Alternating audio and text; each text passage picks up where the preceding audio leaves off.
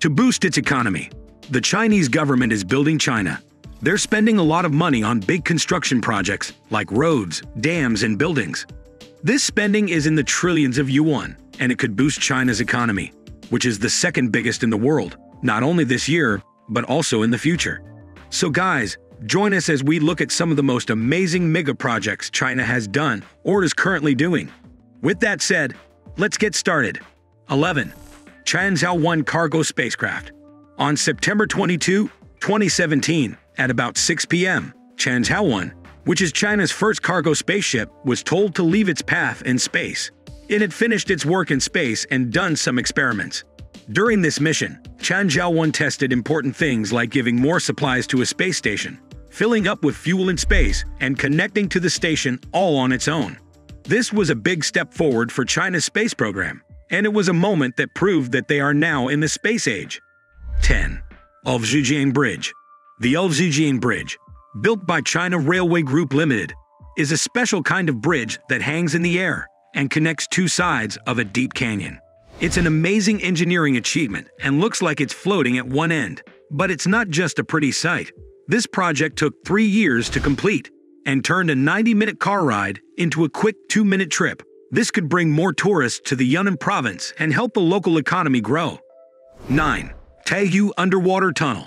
The Yangtze River Delta area is home to a lot of people and businesses in China, and it makes up a big chunk of the country's money.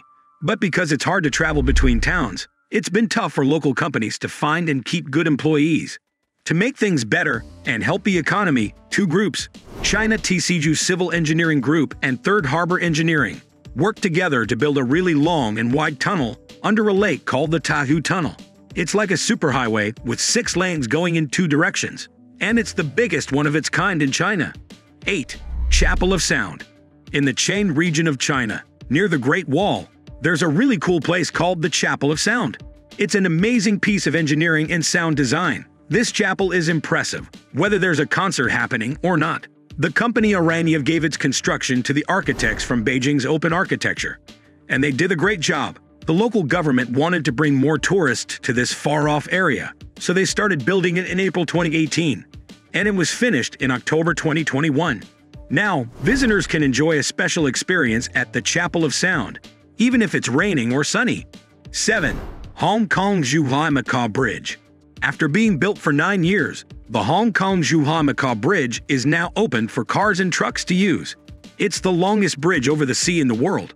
The bridge is 55 kilometers long and has 3 big bridges and roads that connect the 3 cities. This makes the travel time between Hong Kong and Macau or Zhuhai much shorter.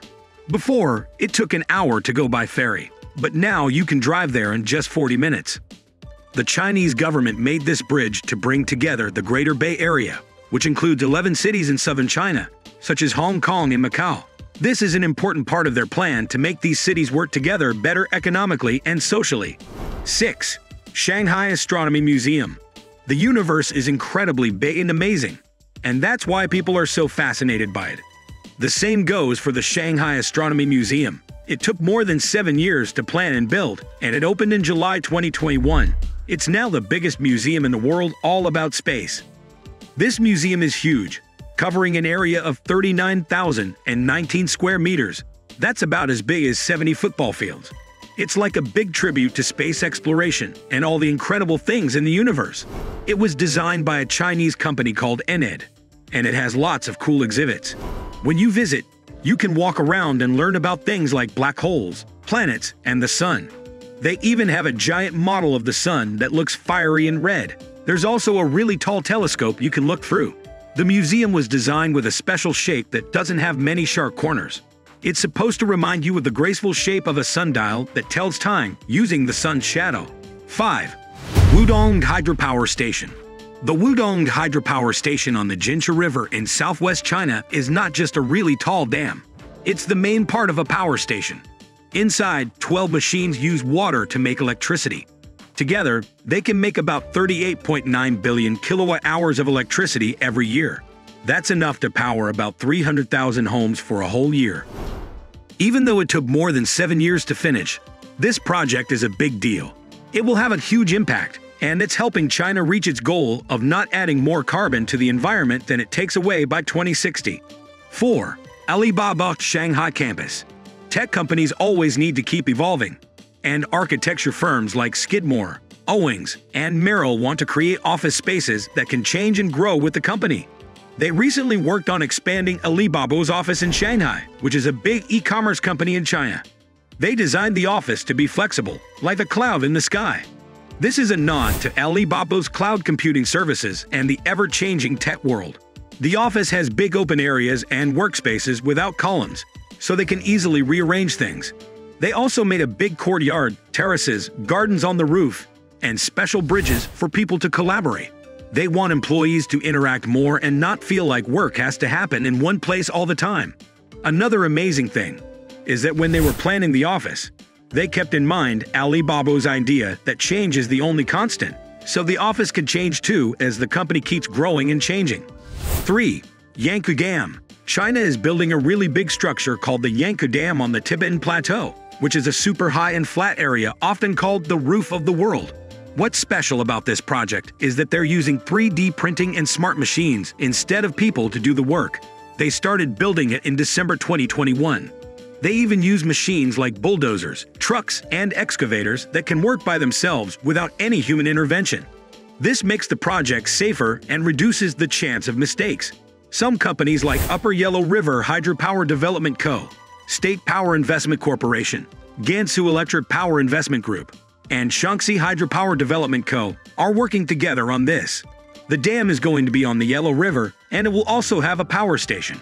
Together, they will provide electricity to about 100 million people in Henan Province. 2. Hangzhou Bay Bridge. The Hangzhou Bridge is a very long bridge that goes over the ocean and sits beautifully on the Tuantang River. It connects a bunch of places in Zhejiang territory, like Zhengzhou, Jiaxing, and Haiyan City on one side, and Ningbo, Sixi, and Shuliwen City on the other side. Right now, it's the third widest bridge that goes over the ocean in the world. The first two are the Hangzhou Bay Bridge in China and the Lake Pontchartrain Bridge in the United States. They started building the Hangzhou Bay Bridge on November 14, 2003, and it officially opened on June 26, 2007. People started using it for driving on May 1, 2008. The bridge has 6 lanes for cars, and it's made for driving at a maximum speed of 62 miles per hour. That's about 100 kilometers per hour. They think it will last for about 100 years before they have to fix it up. One great thing about the Hangzhou Bay Bridge is that it makes the trip shorter between Shanghai and Ningbo. It cuts about 75 miles. That's around 120 kilometers off the distance you have to travel. This means there's less traffic on the Ningbo-Hangzhou-Shanghai Highway, which used to be really crowded. Also, it makes it easier for people to get around Shanghai, Zhejiang, and Jiangsu, because you can make a 2-hour loop. Right now, the Hangzhou Bay Bridge is a handy way to travel on the Haikou-Shenyang Highway, which is an important part of China's big road system. It's also a crucial part of the Hangzhou Bay Circle Highway, which helps people move around the area better. 1. Bulgari Shanghai Flagship. Can you imagine the exterior of a building being both eco-friendly and fancy for a high-end store? Well, MVRDV, an architecture company, thinks they've done it. They designed the outside of Bulgari's shop in Shanghai, which opened in November 2021, uniquely.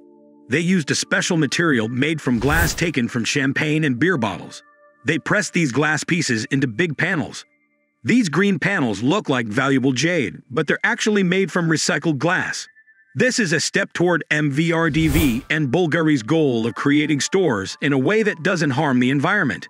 The architecture firm explained that when you treat and design these leftover champagne and beer bottles the right way, they can become something beautiful for the city instead of being thrown away. And there you have it, guys.